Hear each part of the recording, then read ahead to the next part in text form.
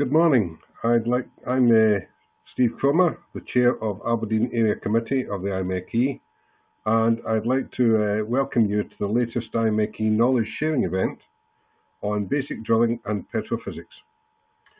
Today's presentation will last about 36 minutes, and then we're going to have about 20 minutes of questions, hoping to finish round about 1 o'clock. So as we go through the presentation, could you please write any questions you have in the question box, which is available on your screen, and that would allow us to get a look at them and sort them out before we actually get to the question session at the end of the presentation. So it's my pleasure to introduce Klisthenis Dimitriadis. He's well engineering manager at Sasol.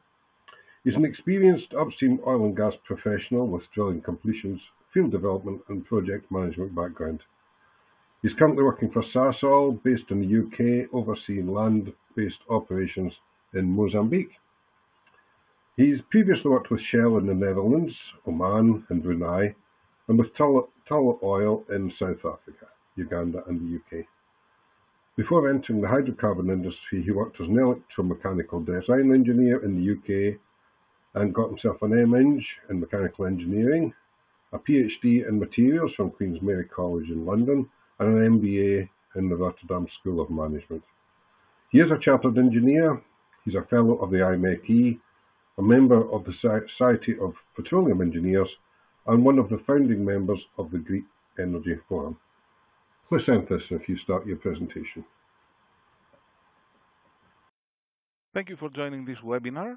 It is about awareness level drilling and petrophysics, quite relevant for mechanical engineers, since in my career as a drilling engineer, I have seen most of the colleagues that I have seen come from a mechanical engineering background. We're going to talk a little bit about the history of drilling, then different rig types and systems, phase of a well, direction of drilling, and then a little bit about formation evaluation. It will not be very scientific, but hopefully you find it interesting. So we have been using drilling techniques for various purposes for a very long time.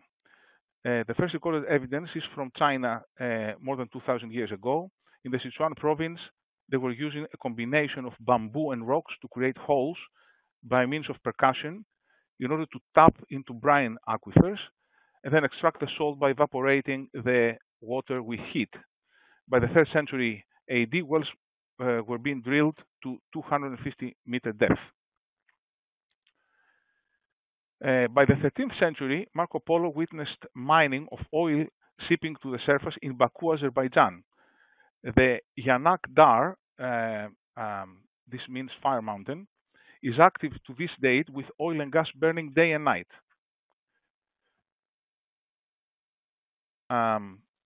Around the same location in the 16th century, oil wells were hand dug to 35 meters, a practice that continued until the 19th century, and that's what you see on the right. Moving forward to 1815, oil was produced in the United States for the first time as a byproduct from brine wells used to extract salt. In the mid-1800s, stream-driven percussion rigs were introduced as a technological improvement. In 1846, the first oil well was drilled in Azerbaijan using a rotary rig instead of digging or percussion. So this was rotary, and it was 21 meters deep. This led to oil developments like the Balakani field, first drilled in 1873, and then developed by the Noble brothers, the well-known Noble brothers, from 1875 onwards.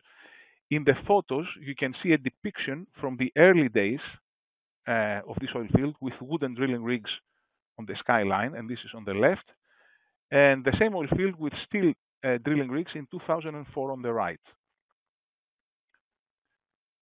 The first well to strike oil in the USA was drilled by Colonel Edwin Drake in 1859. It is claimed to be the birthplace of the petroleum industry, but in actual fact, it happened after the first oil well in Baku, which was in 1848, after the first oil well in Europe, which was in Poland in 1854, and after the first oil well in North America, which was in Ontario in 1858. Now, the petroleum era, the petroleum era was launched in earnest in 1901 with a spindle-top gusher. Captain Anthony Lucas initially drilled to 180 meters before running out of money. He then gained additional funding to continue drilling, and on the 10th of January 1901, at a depth of 347 meters, what became known as the Lucas geyser blew over 50 meters in the air at a rate of 100,000 barrels of oil per day. It took 9 days to bring under control the largest gusher the world had seen at that point. I have to say that thankfully today we no longer drill for kicks and know how to drill well safely. Well blowouts do happen occasionally, but serious incidents are very rare.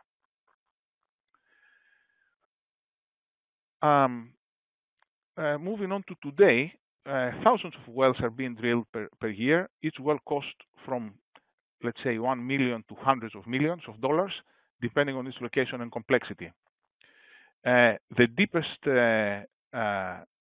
vertical well is just over 12 kilometers deep. It was drilled in the Kola Peninsula of the Soviet Union for scientific research purposes to investigate the Earth's crust as deep as possible. Drilling began in 1970 and continued with different rigs over many years. A number of sidetracks were drilled from the original bow.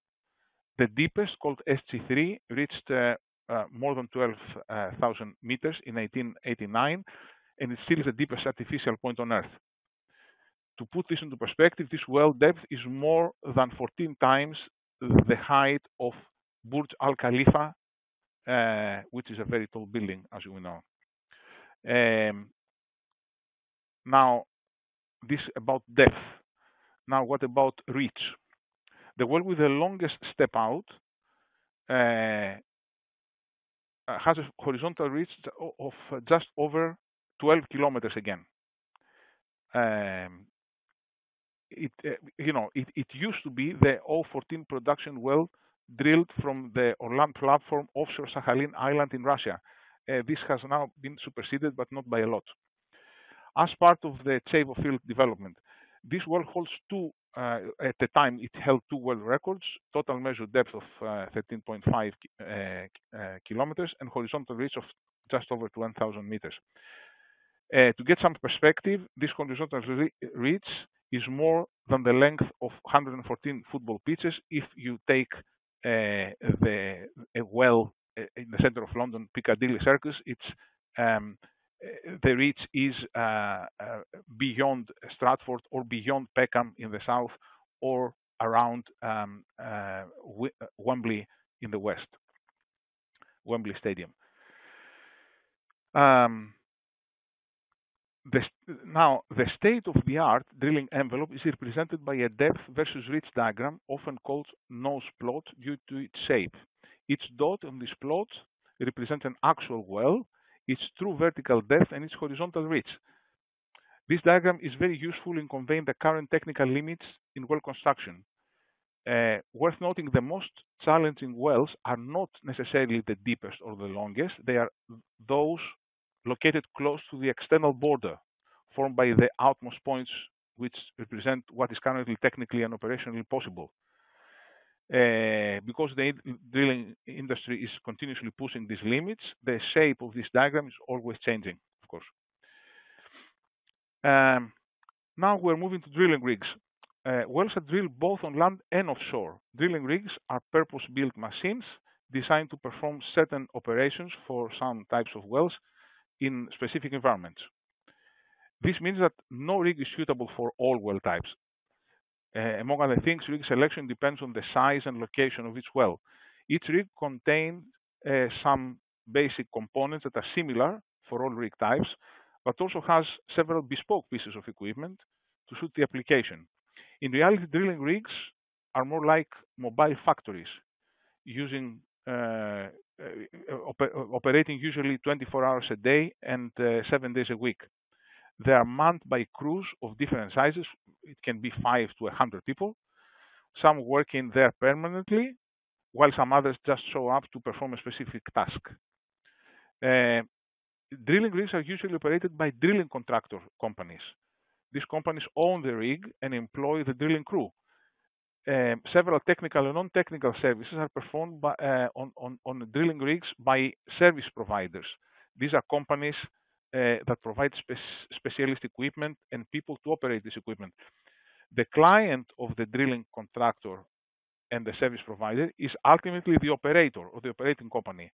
This company is responsible for developing a field and producing hydrocarbons. Depending on rig type and market conditions, the day rate for hiring a drilling rig ranges from 30,000 to more than 1 million per day. Now we are showing drilling rigs or land rigs on this slide. For land rigs, we use 3 types. The one on the left is a derrick, rig with a derrick that looks like a permanent tower. These are usually very powerful, can drill very challenging wells, and are suitable for harsh environmental conditions. They're particularly popular in Russia. The one on the top right is a rig with a mast that can be raised and lowered relatively easily. These are less powerful rigs, but are usually modular, and all their equipment can be usually packed in 30 to 60 containers, so they're easy to move from location to location. These rigs are particularly popular in Africa. And the one on the bottom right, truck-mounted rigs, which can be even less powerful, but can be rigged up and down very fast and moved even faster. Sometimes their mast can be set at an angle to drill highly deviated shallow wells, and they're particularly popular in Canada.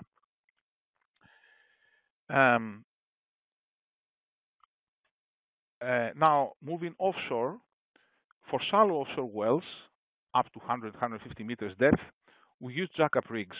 All drilling equipment is accommodated on a moving platform, which rests on 3 legs with special shoes called spud cans at seabed level. The platform is raised and lowered to suit the water depth. The drilling package is located at one edge of the platform with a cantilever arrangement.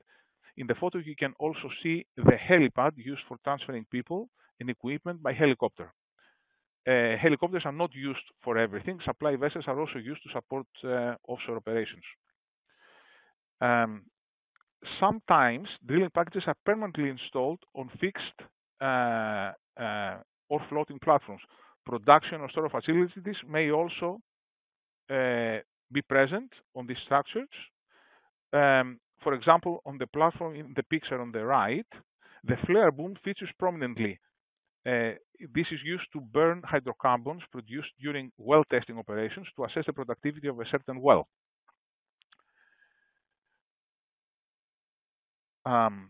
Moving now deeper offshore. For deeper offshore wells, we use drill ships or semi-submersible rigs. Drill ships are ship-shaped, as the name suggests, and can travel fast during rig moves. In the picture on the left, you can see the helideck and the dual derricks that allow many operations to be performed offline and thus save time, which is a very expensive commodity on these rigs. While drilling, they are kept in place by thrusters usually. And on the right, you have semi-submersibles, which have a rectangular shape. They can be more stable than drill ships, but are slower to move. While drilling, they can be held in place using anchors or thrusters. On the rig, in the picture, one can see clearly the dual derrick and cranes. Now, all rigs have basically the same kind of systems, and we're going to talk about these systems. One is hoisting. All rigs use a hoisting system to run tools and equipment inside and outside the wellbore. How does this happen? A crown block moves up and down the derrick, which you can see on the right, and the crown block in the middle. on the derrick or mast by means of a wire line powered by drawworks, which you can see on the left. So this is the hoisting function. We also have the rotating function. Now, the rotating action necessary for drilling is achieved in two ways. Nowadays, we use a top drive, you can see it on the left, in most rigs, to both lift and rotate pipe by grabbing it from one end. Now, on the right, you see how things were done in the past.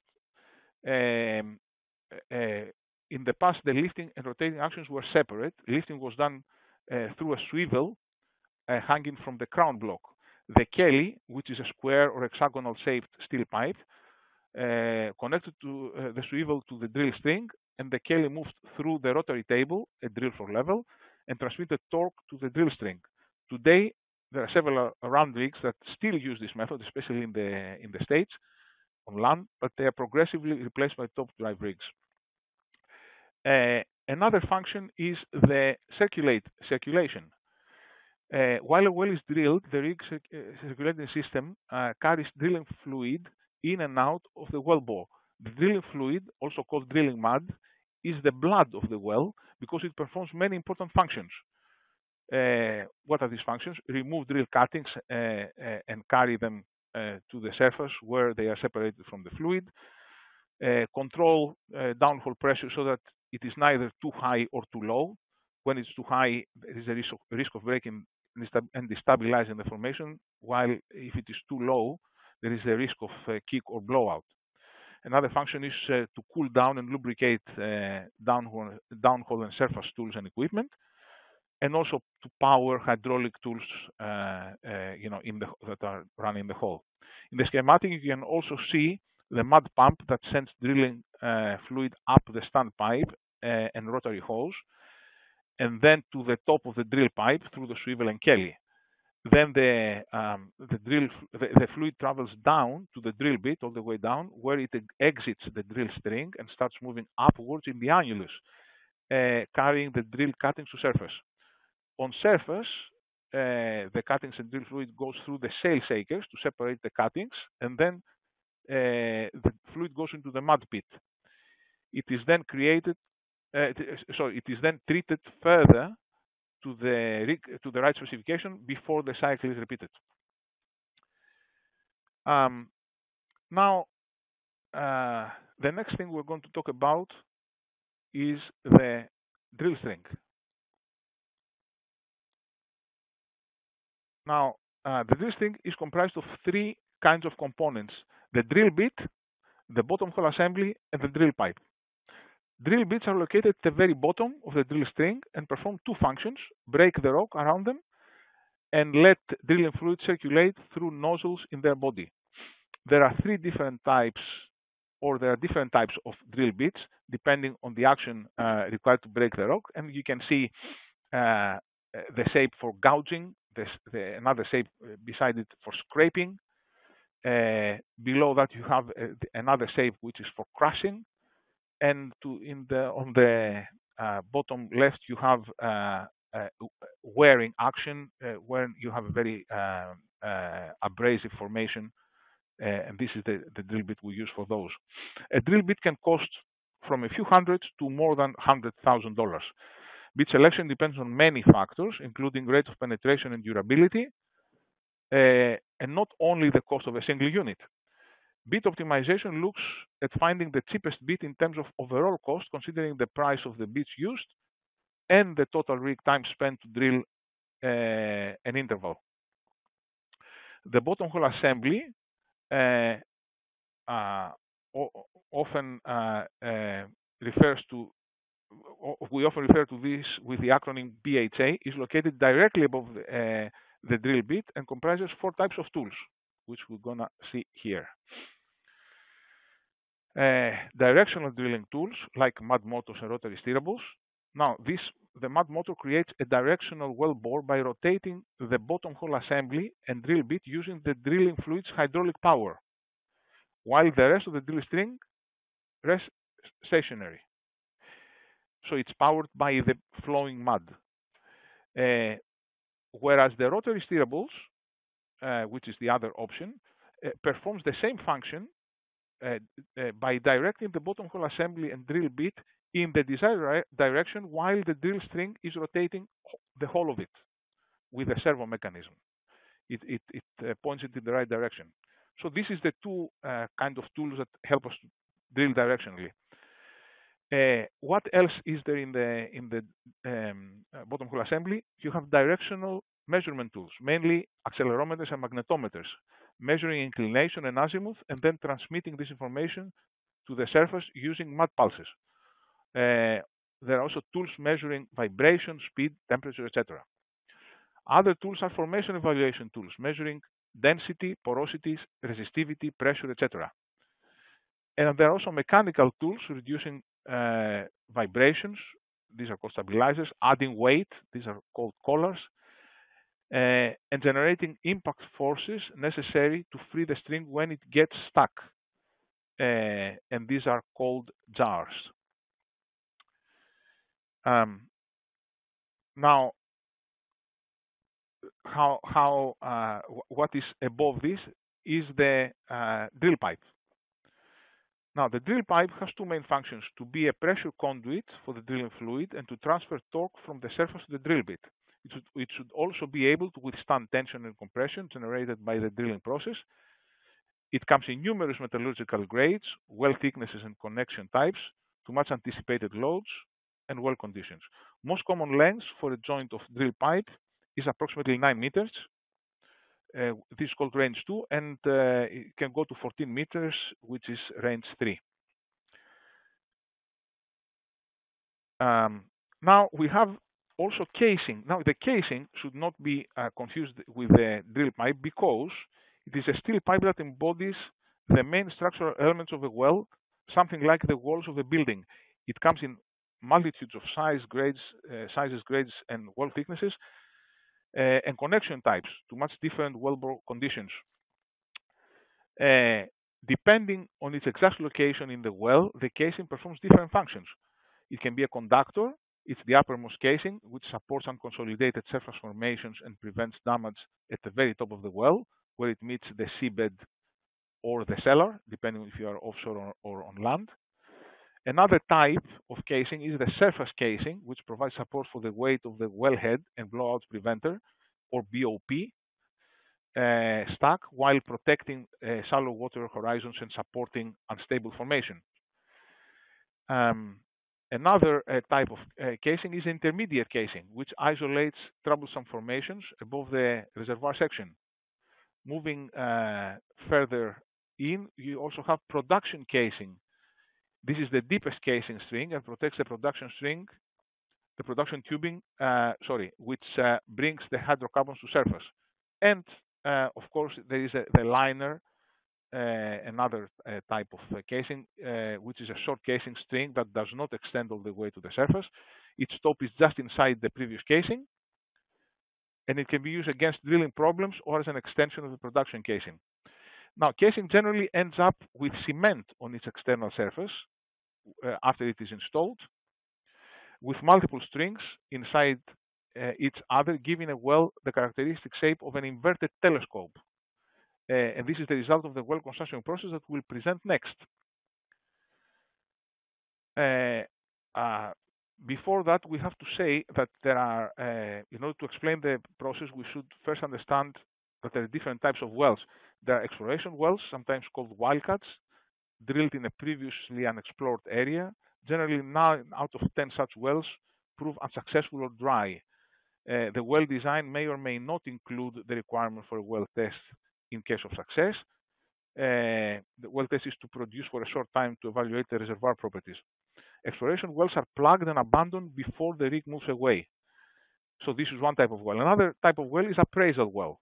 Appraisal wells are drilled after an exploration well confirms the existence of hydrocarbons in an area. They are used to assess the extent of a reservoir and to collect data revealing its potential value. These appraisal wells may later become development wells, provided they have been designed with this purpose in mind, but not always. And the third type of wells is development wells. They can be producers or injectors and are built to last 20 years, 30 years. Injectors are used to maintain or augment reservoir pressure by injecting water or other fluids. Sometimes injector wells are used to dispose slurrified drill cuttings by injecting them into a suitable formation. Now, having said that, let's look at the drilling process.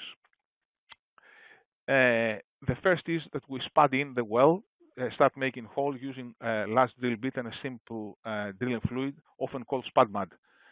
We start drilling ahead, rotate and circulate, deepening the hole through very weak formations. A large amount of cuttings arrive at the surface very fast.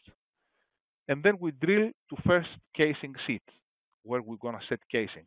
We stop drilling at that point after entering a stronger formation that can withstand pressure from a potential kick, and this is where we set the first casing. So this is what happens then. We pull out of the hole, which is called the trip, take the drill string out of the hole, run the first casing, leaving some space at the bottom to facilitate circulation. Then we pump cement. Start pumping cement inside the casing until reaching the pre-calculated volume necessary to fill its external annulus. Then we displace the cement behind casing. After pumping the required amount of cement, we continue pumping drilling fluid to push the cement outside the casing and into the annulus. Only at the bottom of the casing string, called the casing shoe, there will be some cement left inside the casing. A good cement recipe is tailored so that the cement slurry starts becoming hard only after pumping has stopped. So you don't want premature setting of the cement. After we have done that, we drill ahead to second casing seat. This happens when the cement is hard and a new smaller drill bit is used to drill out the casing shoe, and then continue drilling new formation until the intended depth where the second casing will be installed. This point is selected to keep risk of hydrocarbon presence to an absolute minimum because the blowout preventers have not yet been installed. At that point, we run the second casing string to the bottom like previously.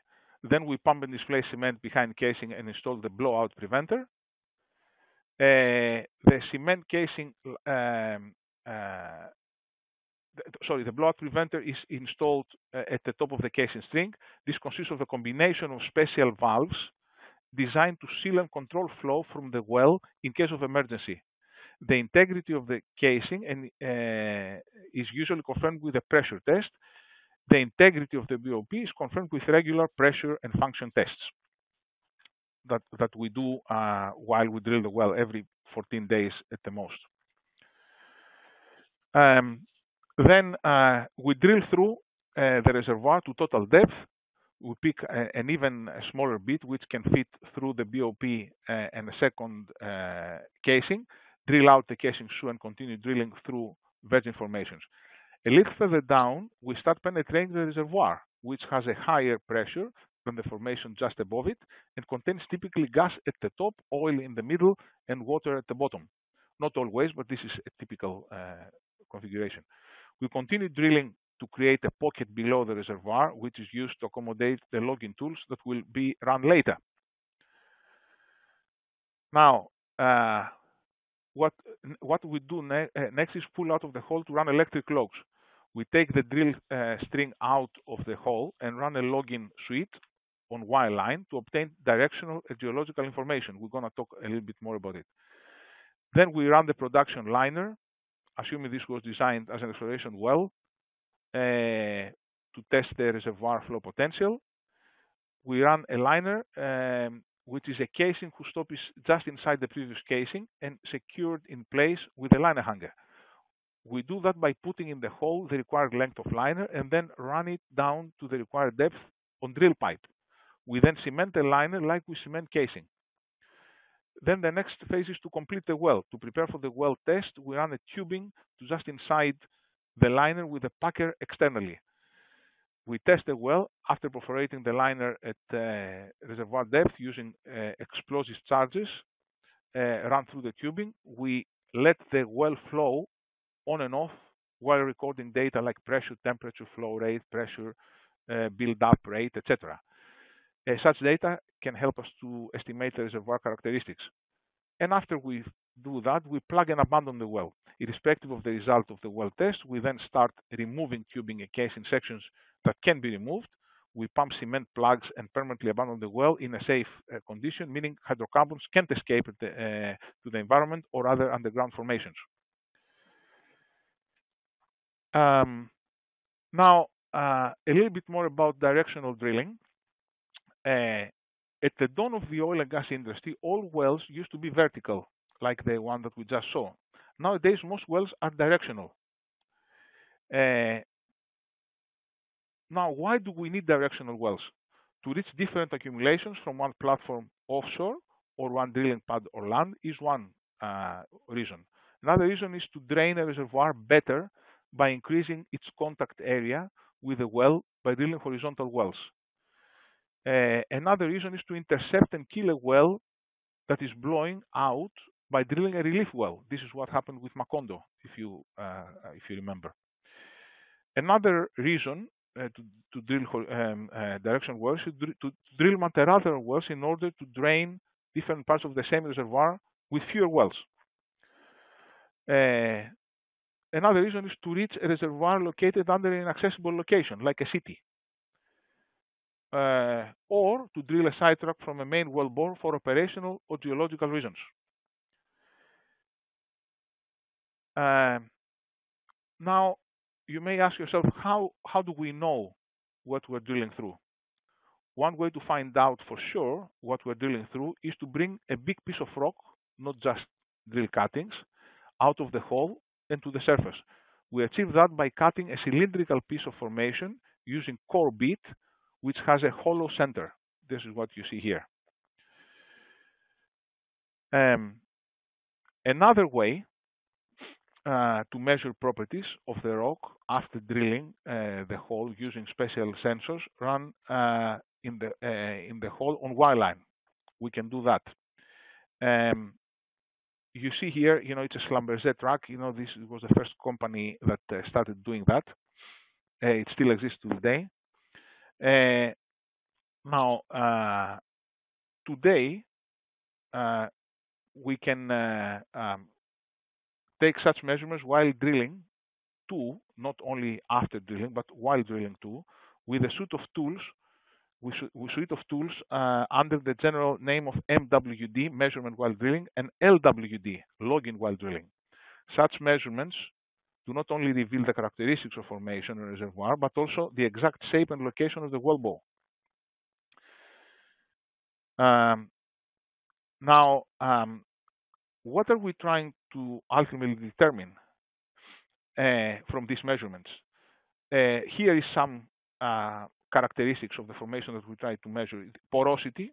Porosity are the voids that hold fluids, oil, gas, or water. Another characteristic is saturation. Saturation is the volume of each fluid contained in the voids. When we say each fluid, we mean gas, water, or oil. Another one is permeability. Permeability means how connected are the voids so that the fluids move through the formation.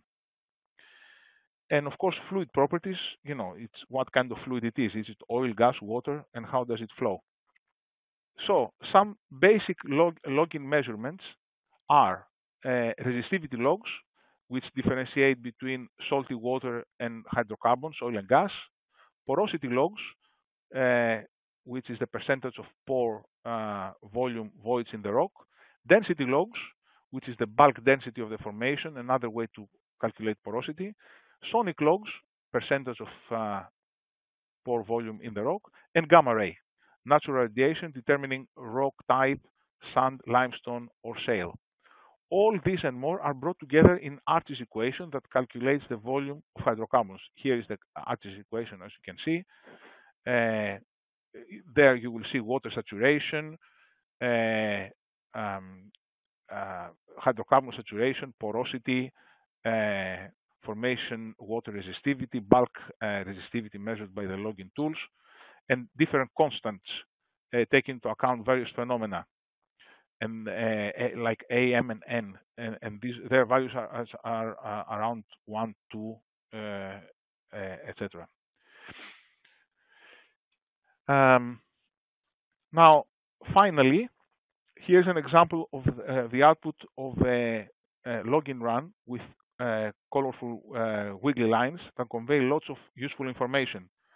You see depth, formation, gamma ray, resistivity, resistivity versus density, density, sonic, image logs, and composite logs. I won't go into more detail. What I will say here is that this presentation covers the technical breadth of drilling and completions, but merely scratches the surface of their technical and operational depth. Constructing and servicing a well in the oil field is an activity that requires a multidisciplinary approach. Many technical disciplines cooperate throughout the well's life cycle: geologists, geophysicists, petrophysicists, reservoir engineers, production technologists, completion engineers and drilling engineers, subsea engineers, also HSE advisors, which are integral part of the team, and many more. And also several non-technical functions are also required to support the well operations: logistics, contracting, procurement, human resources, security, etc. Due to the high technical and operational complexity of well operations, all professionals involved in these activities need not only depth in their own specialism, but also breadth, that is, sufficient understanding of how all these pieces fit together in order to perform their jobs successfully. The overarching priority in drilling and completion is to keep risks to health, safety, and environment as low as reasonably practicable, a concept known by its acronym ALARP.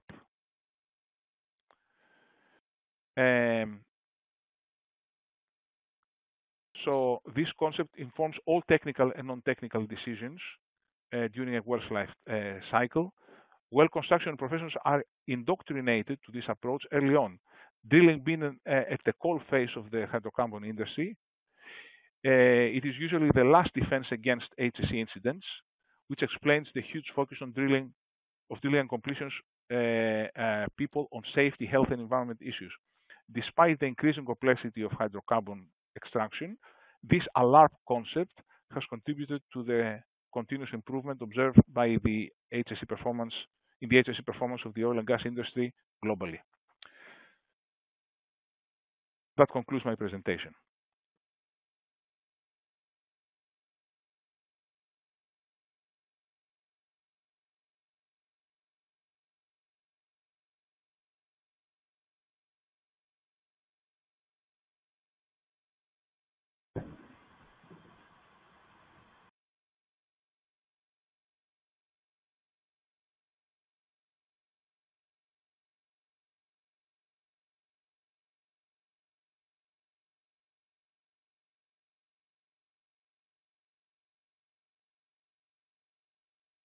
Okay, if that's the presentation finished, I'll thank you for that. It's certainly covered a lot of different subjects. Are you in there, Klisthenis?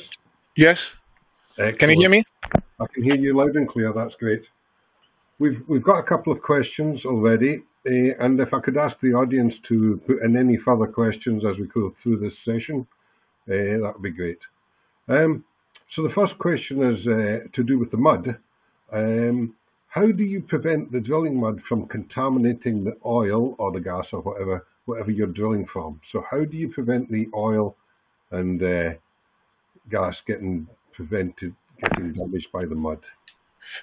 So we have to understand that there is a pressure balance downhole, or we try to have a pressure balance. So the oil, for example, is in a reservoir and it has a certain pressure. So what we try to do is to keep this pressure balanced with the hydrostatic pressure of our mud that we have in the well.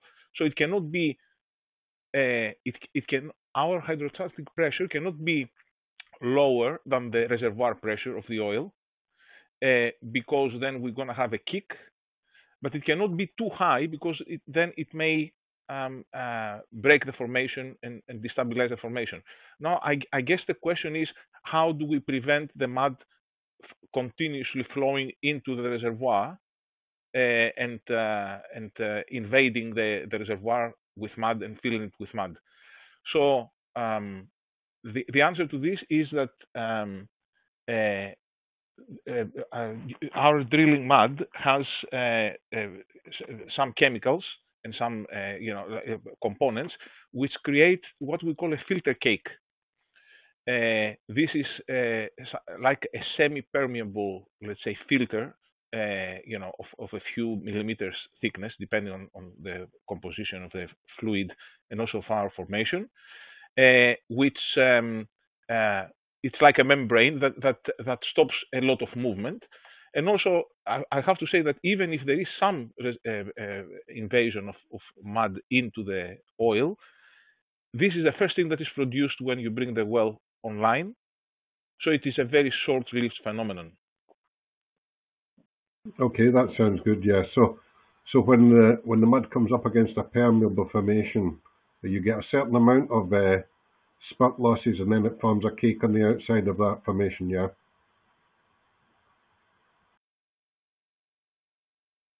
Okay, thank you for that. We've got a second question here. How do you control the direction of the horizontal drilling? So this is a question on directional drilling. So in the past, directional drilling was a little bit like a black art. It was there was a lot of mystery around it, for the common people. Now nowadays there is a lot more science and also a lot of experience that has been accumulated. We control in two ways. We know the mechanical response of our components. So, for instance, if you have a mud motor, it's a little bit bent in its body. So we know that depending on how we direct it downhole.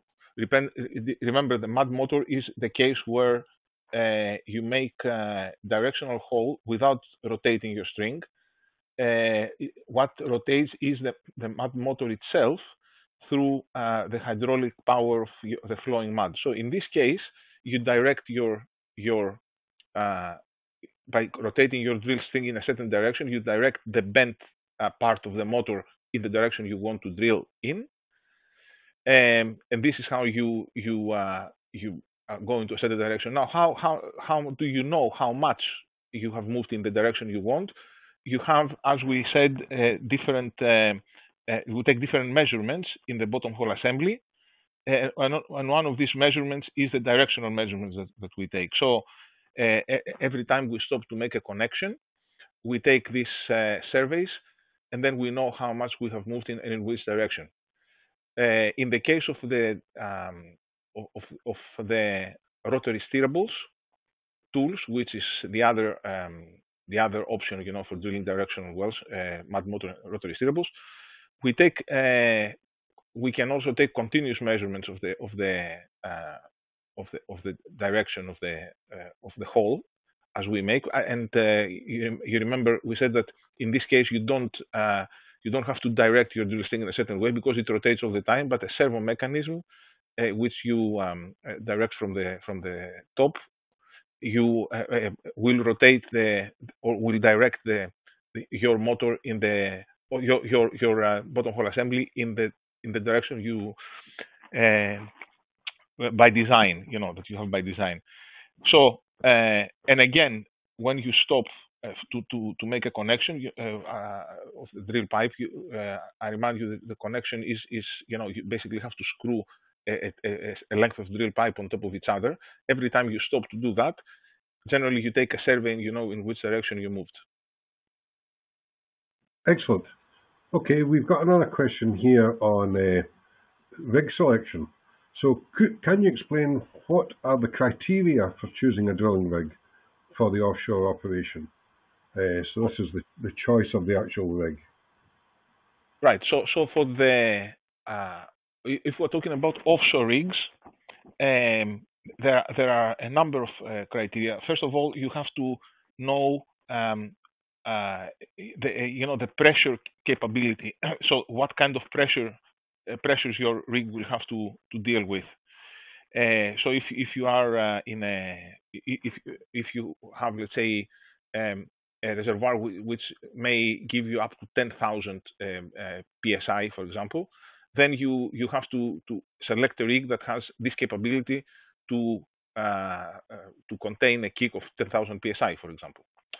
The other one is how deep your well is going to be. So how much pipe do you have to run? How much drill string? How long is going to be? And also sometimes the direction plays a role, because the more direction your well is, the more torque and drag you're going to have. So you make some you run some models, and you see what kind of strength your rig needs in order to drill, and then to run the completion, or run the casing, and all this.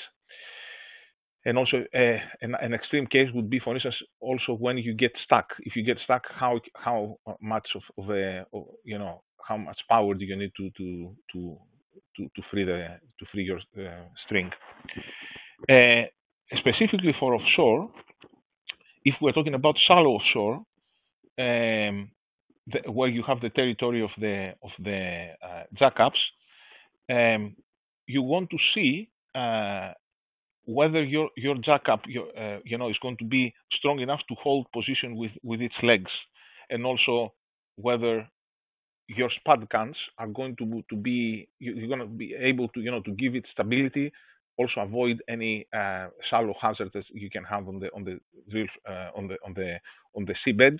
Therefore, you do some preliminary investigations, shallow geotechnical investigations, and you see what kind of spud guns you need there, any hazards or environmental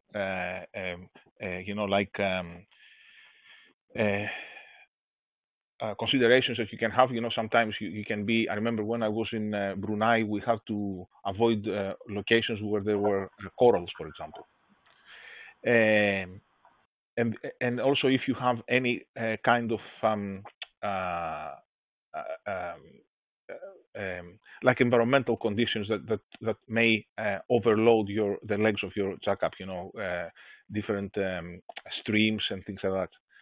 Now, going more deeper offshore, it becomes easier, because then you need to think about environmental conditions, and you try to have to plan for the worst possible conditions that you can see. And we have seen some rigs have been built on purpose, with these kind of conditions in mind. And these conditions could be very high seas. It can be currents, and very strong currents. There are sometimes you have very strong currents, and your thrusters for the drill ships can hardly cope. So this is another reason, criteria why you would choose a certain rig type. These are the technical criteria. You also have the commercial criteria. So you try to do this at the most economical price when you take all your risks into account. So sometimes it has to be a risk-based decision, and of course, quality assurance of your rig and its components plays a very important role. So it is a complicated subject. I try to very briefly list some of the criteria. I hope it didn't sound too complicated. Yeah, it sounds as though there's a good list of things that need to be considered in that one. So staying on the drilling theme and the directional drilling, on the drill pipe, is there a need for flexible joints in the drill string, or is the angle limited to the flexibility of the drill pipe itself? And if it is, what is the maximum angle that can actually be applied while doing the directional drilling?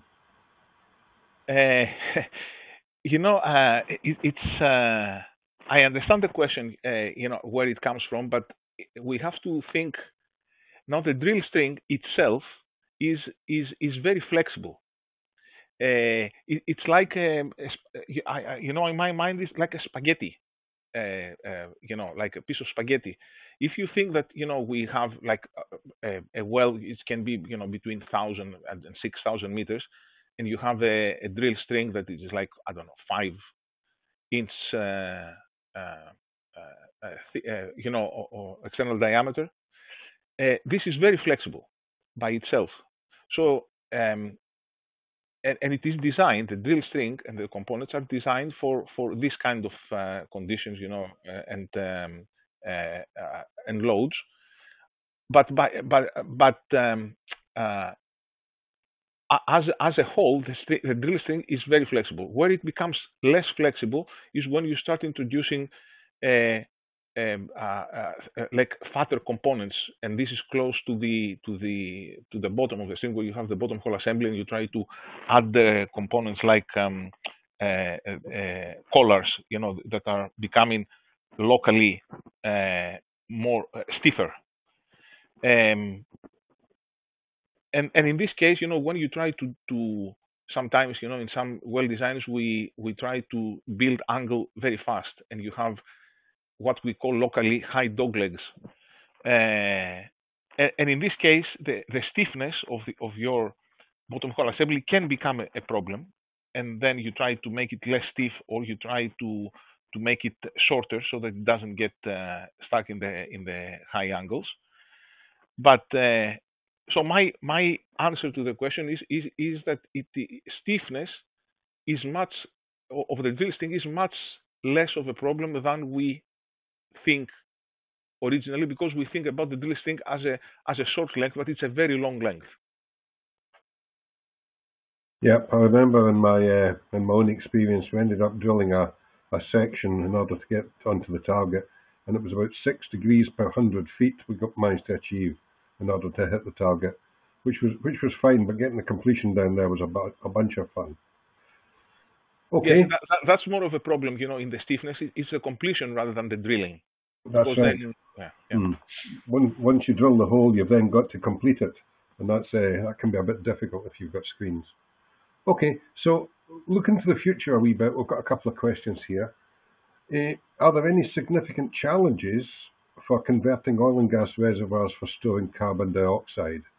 And Christopher, who's asked the question, says, this has been done for enhanced recovery at the Sleipner field in Norway. Are there any learnings from this? I'm not a specialist in this area. In principle, if a reservoir could hold gas, for example, for millennia, and it is a good seal, and you have not damaged the seal, by bad practices or like while producing. In principle, I think you could store CO2 in there. My personal, and this is not, is a non-specialist comment. This, my concern is liabilities over the long term. So if we have a place where there is a lot of CO2, how do we deal with future, liabilities that can come from this? There may be, I don't know, some kind of a tectonic event, and then you have this CO2 released somehow. That's my only non-technical kind of concern. But in principle, if a reservoir could hold gas before, I don't see why it wouldn't hold CO2. You could use the same wells refurbished that used to produce the gas in order to re-inject, or you could do new wells to inject the CO2. Yeah, I saw an excellent presentation on this very subject. It was at the Society of Petroleum Engineers. There was a CCUS conference held just earlier this month, and there was actually a paper written on that, and I can't remember who it was. But if you go into the Society of Petroleum Engineers Aberdeen section and search their website, I think you'll be able to find some information on this very subject. Just from memory, there was a couple of issues. They had to be careful if there was actually an event where they had a blowout, because the temperature would go so low, and that might have a problem with the metal. And then the second thing was the carbon dioxide can create carbonic acid when it's in contact with water, so you end up with a bunch of corrosion questions there. But Society of Petroleum Engineers got a bunch of information on that subject. And we've got time for one or two other questions. And this one's very similar. Can depleted oil and gas wells be repurposed to extract geothermal energy? I think that geothermal. I think it's a very good question, this one, because it could be an easy win. What do I mean? When we have to, as you know, we have to abandon wells at the end of their life. Anyway, but if we, instead of abandoning wells, if we take the economics, work in the economics of where will this geothermal energy and how it's going to be converted to what and how it's going to be distributed, if the economics work, I don't see why we shouldn't seriously look at turning oil and gas fields into geothermal fields for existing fields, but also apart from repurposing old fields, I think geothermal energy has also its own potential for new wells. I know there is a scaling problem. I have looked into this quite a bit, and I think that there are quite good scholarly articles on this. But I think geothermal energy, and especially for repurposing old fields, it looks to me like a low-hanging fruit, like an easy win, until we find solutions for the scaling issue. Yeah, I think that's absolutely true. Once again, I saw a presentation on this and on some geothermal work for SPE. And the big thing for me was that if you're drilling a geothermal well, it's a much bigger well bore. They're talking about something like 7-inch production tubing in order to get the volume of hot fluid up. But as you say, if the well is drilled in the first place, then why not use it? Why not just repurpose it, and save you a lot of money in the actual drilling process. Well, thank you, Klisthenis. It is now 1 o'clock, and we have actually come to the end of our question. So thanks for that presentation, and we hope to get some more information from you another time. Thank you. Thanks a lot. I really enjoyed it. Thanks.